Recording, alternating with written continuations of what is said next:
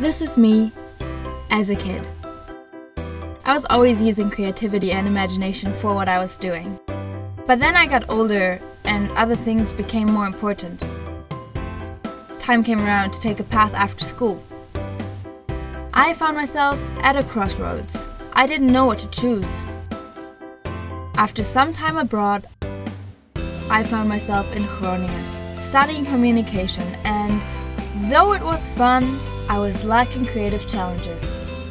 Art just fell short, but I wanted to have an outlet for my artistic passions. And that's when I founded START, a creative platform to share and develop skills without the pressure of being a professional. A place for hobby designers, filmmakers, and photographers. A place for all of our projects.